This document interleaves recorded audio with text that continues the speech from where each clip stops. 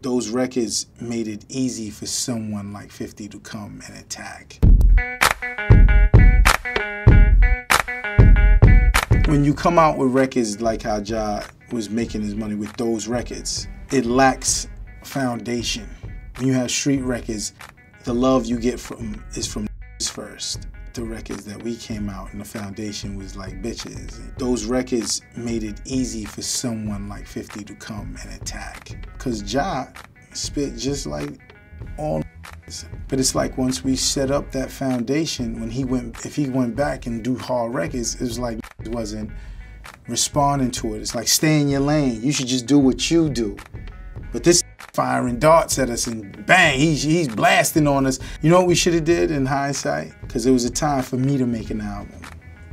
And I know this may sound crazy, but I should have Dr. Dre'd it. Let have JX and Ja was gonna write my shit, have them featured on the album and make like a chronic album. Because it would have just been through me, so I'd have made some raw shit.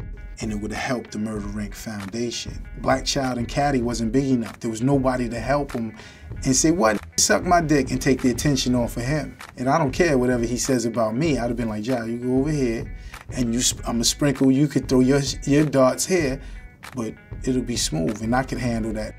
On The Last Temptation on Thug Lovin', he shouts out Sony.